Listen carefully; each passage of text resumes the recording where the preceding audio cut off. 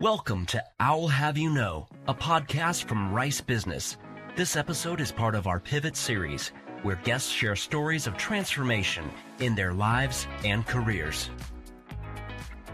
So definitely within the next 5 years, I'd like the introduction to move to welcome. We have Natalie Smith on the line. She's a partner at EY Parthenon. Yeah, so that's my focus right now. Today on I'll Have You Know, I'm joined by Natalie Smith, 2017 graduate from the Rice Business full-time program. Natalie and I discuss how her Rice MBA experience helped facilitate her transition from a career in offshore oil and gas with BP to leading mergers and acquisition engagements with EY's Parthenon M&A practice, and doing it all while raising kids and starting her own business on the side. Let's jump into the conversation with Natalie. Natalie, how are you? Welcome to the show. I'm doing well. Thank you. Thank you for the invitation. Happy to be here. Thrilled to have you here. Really excited about the conversation. So I just kind of want to dig right in. Early in your career, you worked for BP in the energy space. Can you tell us a bit about how you landed at BP to begin with, a little bit of just kind of that journey? Yes. So I studied mechanical engineering originally and studied at Prairie View A&M University. It's a HBCU here locally here in Houston. Then went and got my master's degree in mechanical engineering from University of Michigan. While I was there, I was working at Ford and doing research. I graduated in 2008, and that was probably the worst time to graduate from master's school and working for Ford. It was probably the worst time. It was recession. So I knew that I didn't want to start my career off there. And so I was like, okay, well, I can always go back home to Houston and enter the oil and gas industry. And so that's what brought me to BP. Yeah, I worked as an offshore engineer there for about 6-7 years. Oh, wow. So the entire kind of the time that you were there, you were doing offshore related work?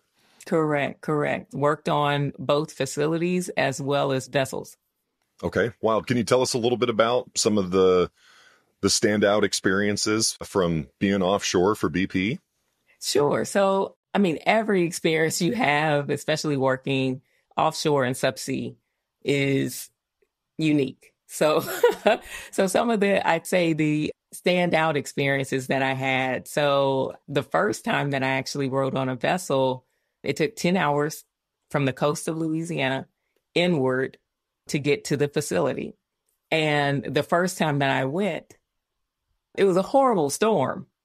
It was a horrible storm. And the boat was just rocking back and forth, and all of the bunks and beds are below. And so regardless of you being sleepy and have worked either a 12 to 16 hour shift, it's loud. The slams from the waves are it's amazing. Yeah. And to be out there for that long, 10 hours just to get to the site.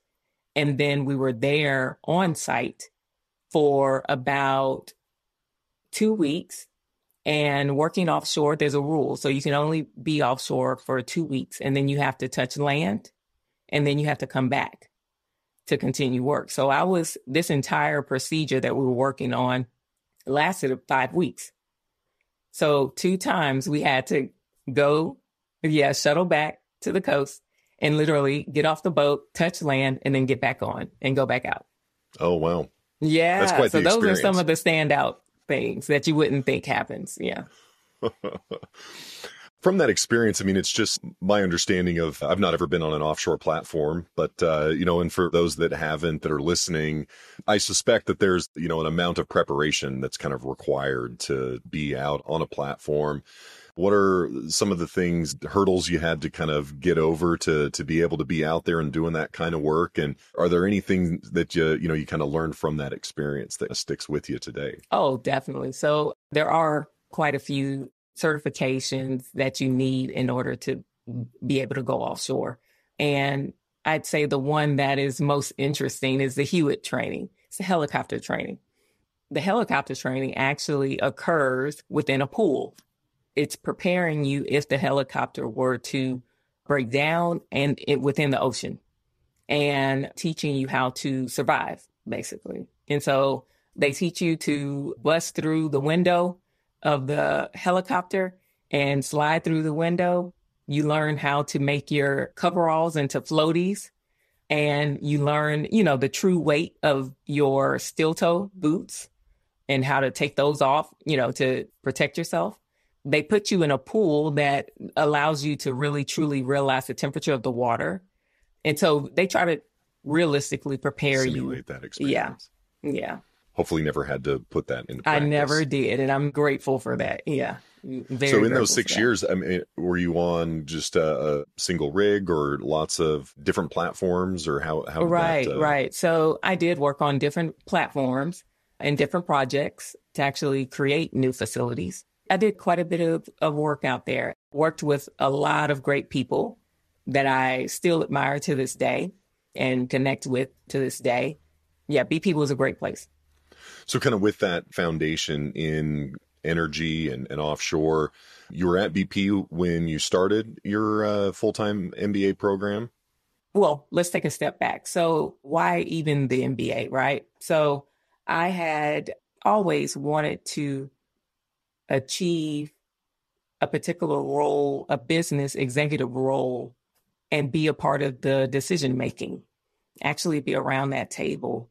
And within the oil and gas industry, especially a company of the size of BP, it's very hard to reach that level. You could work 20 years and just be a manager. It's very hard to make it to a level where you're a part of the C-suite. And so with that in mind, I wanted to, one, get my MBA, but also transition to study the aspects that would place me in those type of environments. And so that's what brought me to Rice. I did have an opportunity to study finance as well as entrepreneurship. And through that, had an opportunity to do an investment banking internship with UBS during the summer. And that basically opened my eyes to mergers and acquisitions, but also definitely gave me the validation that, yes, from now on, I will be a part of that environment where the folks who are responsible for making business decisions and have the authority to make the decisions, I'm always in the room now. Yeah. I love it. What did originally put Rice on your radar? At that time, we were here in Houston, obviously. I was working at BP, and I was married, and also we had our first son. And so we were at a place where I knew that I couldn't move to another state in order to study for my MBA. I knew that it would need to be local.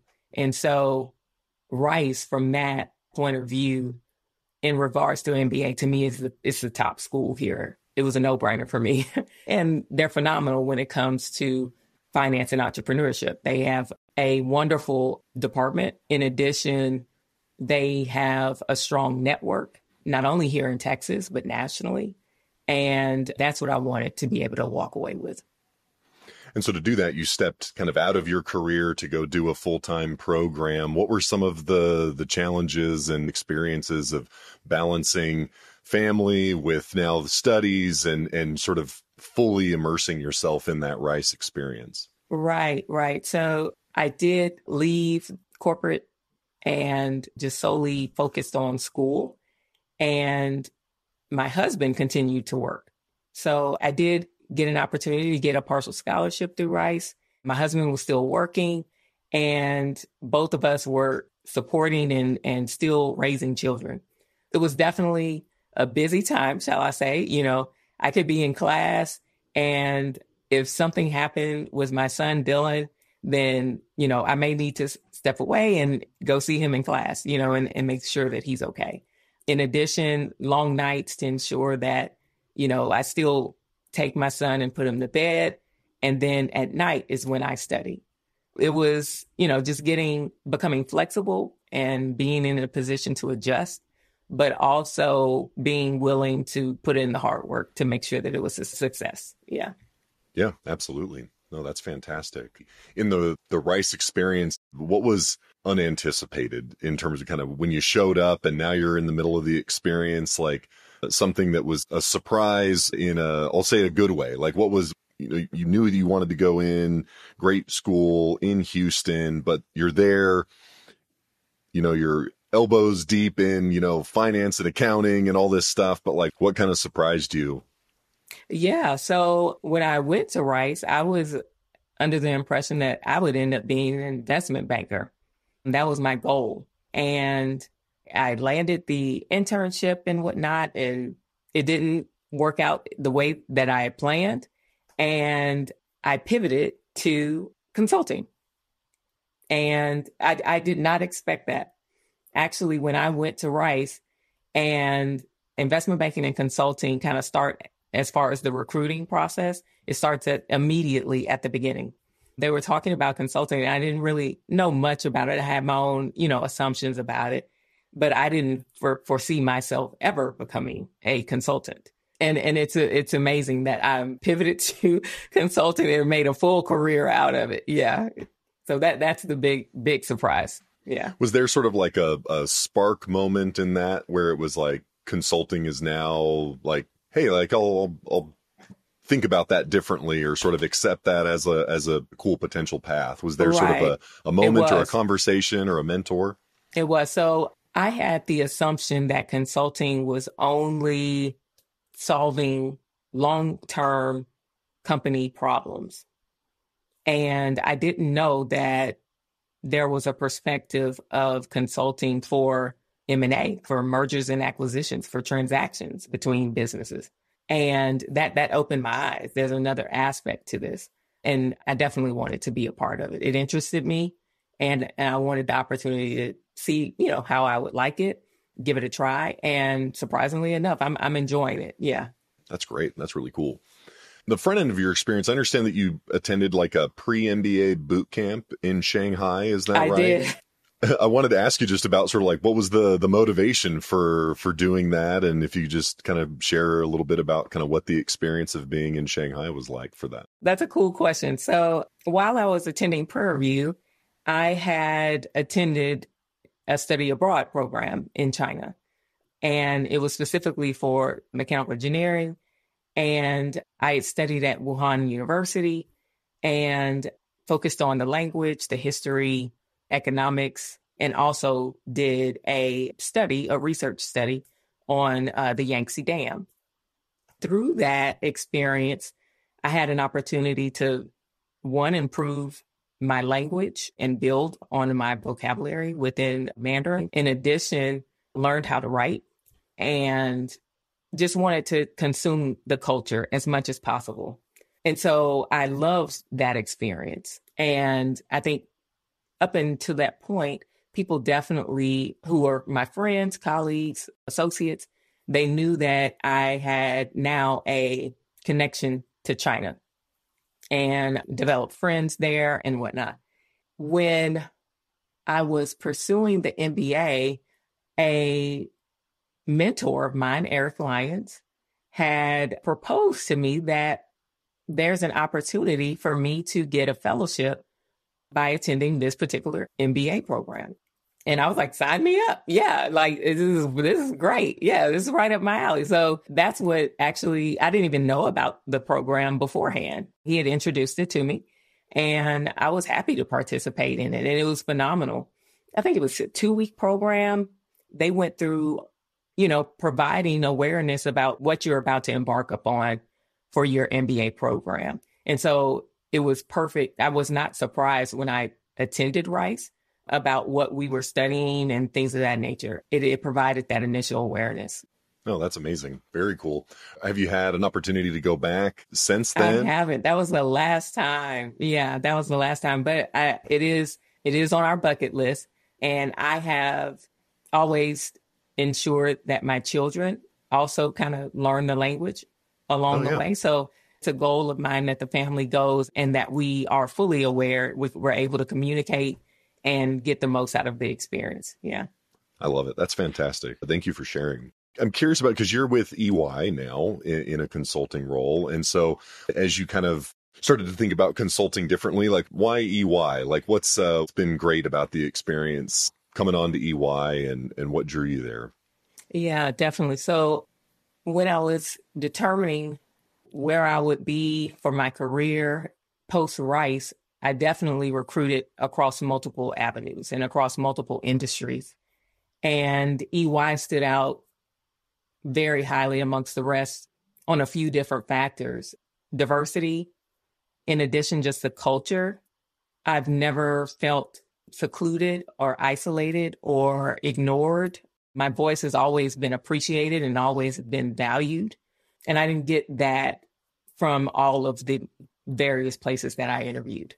As far as the culture, the fit, it worked perfectly. In addition, within the EY Parthenon, the M&A practice of EY, they focus on a lot about the apprenticeship model and grooming. And that is what I desired and what I needed in order to thrive for my career. And so I'm grateful for EY. Yeah. Okay, so Natalie, you're at EY now. You've had this ambition of being in investment banking, and now you're there. You're senior director of mergers and acquisitions. What does somebody in that role at EY do? Good question. So within the EY Parthenon practice, this is mergers and acquisitions. So at a high level, we're responsible for supporting a company if they want to buy another company, or even if a company wants to sell itself or a business unit to another company. And so the senior director is now responsible for that entire aspect, owning the activities as well as the delivery of those deliverables, the products, in order for functions, each function, finance, marketing. You also have the operations, the supply chain, the manufacturing, all of those different aspects to run that particular business. If a company's buying it and integrating it within their company, then we need to work with each of those particular functions and support them in this particular integration. That's more of the execution aspect, but you also have the financial aspect, right? Where I need to confirm that valuation. We may end up renegotiating numbers for the particular valuation and running a fairness opinion on the valuation. In addition, we'll do the due diligence to support operations as well as finance, tax, to ensure that we kick the tires on each of these specific areas and identify any risk or concerns that may come to life through this particular deal. So that's what I do. And I own that entire aspect of the deal. Yeah. No, that's exciting. And the client relationship. Oh, and doing it all while keeping everybody Right. happy as well. Exactly. You got to keep people happy. Yeah. Well, I mean, what are some of the distinct challenges in pulling that together? I'd say the critical challenges is the fact that this is a people business. And so there are multiple personalities and there are multiple agendas when it comes to transactions and ensuring that our clients win. And so you want your client to win. You want them to know that the advice that we're providing them is trustworthy as well as credible. And so we want to ensure that we maintain those type of relationships and provide that type of service to them as well. No, that makes sense. I suspect that there's probably a lot of people that are on the team to kind of pull all of those different kind of pieces together. You'd be surprised. I've been on some engagements where if we're just doing a due diligence, it may just be 4 people. But I've been on other engagements where the execution aspect to actually realize the transaction, or it may have very large teams up to, 100, if not more. Oh, wow. Yeah, I'm interested in just kind of the profile or the characteristics of people as you build out your team. Like, how do you think about putting the right team together and ensuring a positive outcome given all of the different dynamics and challenges and the uniqueness of every deal? I'm sure every deal has its kind of own personality. Are there rules of thumb or things that kind of guide your team building process? It is. So I like to build my teams really according to the motto that we have at EY. So smart, driven, and nice. And everybody at EY, if you made it there, you very intelligent. So as far as me questioning your intelligence. Don't have to worry about that. Definitely want to have people a part of my team who are aware of and have experience within specific industries and sectors, in addition to making sure that they are self-starters.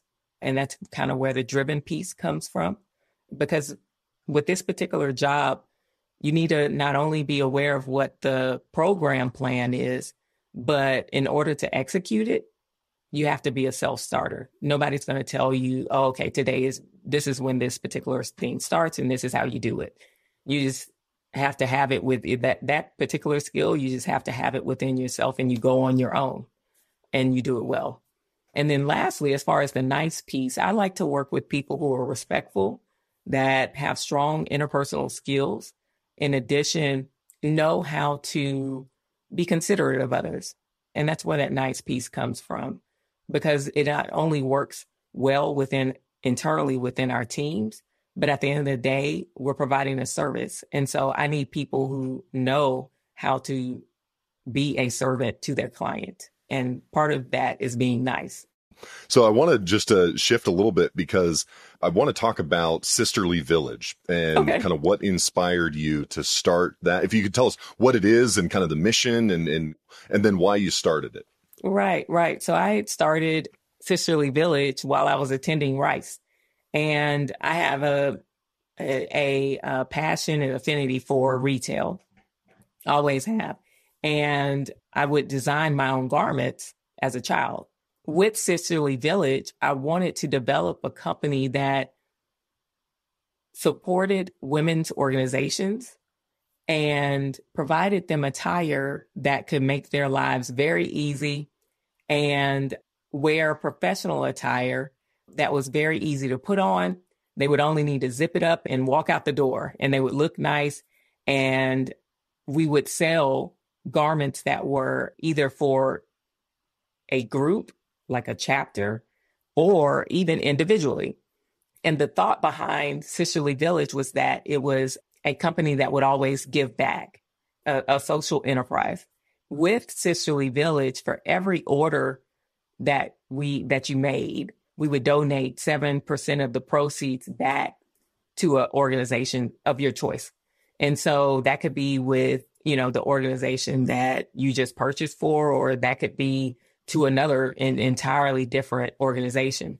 And so I had this company from the time that I graduated from Rice leading up to COVID.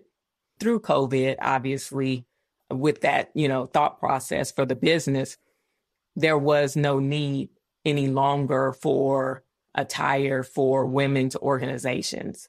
Many conferences were canceled, right, when COVID started. Therefore, there was no, need to look alike.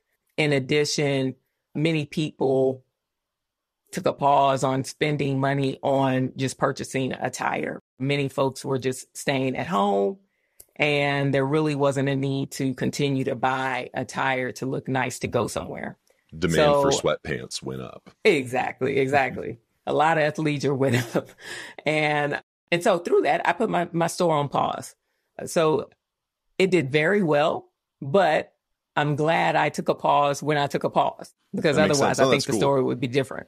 What are the things that you've learned from that experience and kind of standing up your own business, winding it down a little bit? And it sounds like it's maybe on kind of the back burner. I don't know. But what are some of the things that stand out from having done that work?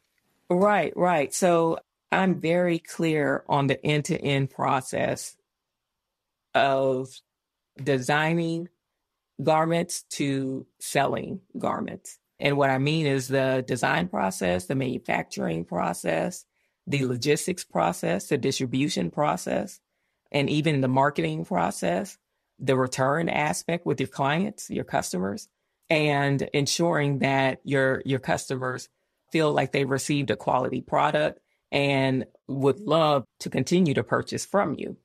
Through Sisterly Village, I learned it, and there were areas where things weren't perfect, and learned how to perfect it and improve it.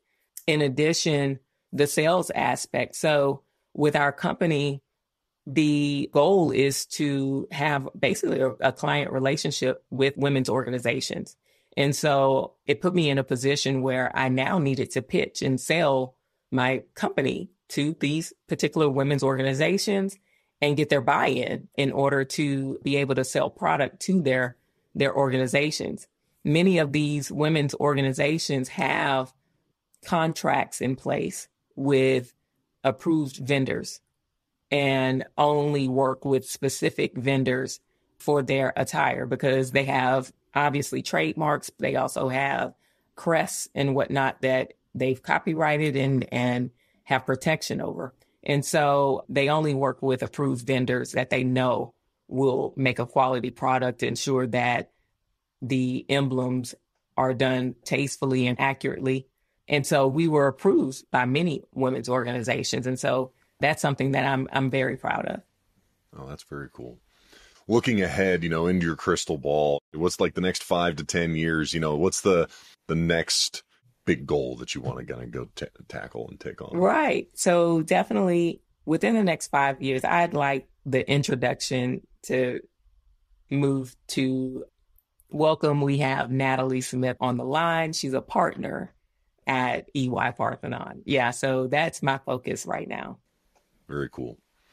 You're a Houston native, Texas native. Like, what do you love about being in Houston? Houston is a very busy place. In addition, I like the Southern hospitality aspect, the ability to meet so many different people. It's, I'd say the most diverse place in the nation and large at that. I'd say that's how we compare against New York, but we're very wide. I appreciate the ability to have to drive places. I couldn't foresee myself living in a city where I have to ride a train. And so definitely Houston's home, and it probably will always be home. I love it. Just kind of as we wrap up, any advice that you would give for people considering coming to Houston, participating in the RICE program? What advice would you give given your journey and where you've been? Advice for just coming to Houston: be prepared for the heat. And trust me, everybody complains. If you've lived here, grew up here, you're still complaining about how hot it is compared to, the people who've just moved. Everybody does not like how hot it is. This is being recorded in August. So. Exactly, yeah. It's hot, yeah. For folks who are interested to attain their MBA and are considering RICE, I definitely think that you couldn't go wrong with that decision. RICE is a phenomenal school and one of the best when it comes to offering scholarships.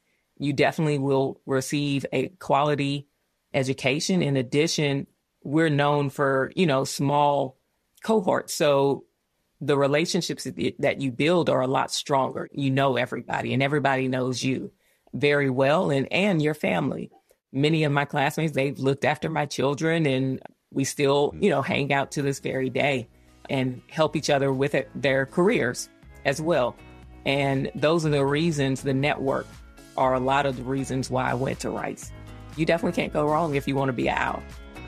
I love it. Natalie Smith, 2017 full-time program RICE Business alum. Thank you for being on the show with us today. Thank you so much. It was an honor. Thanks for listening.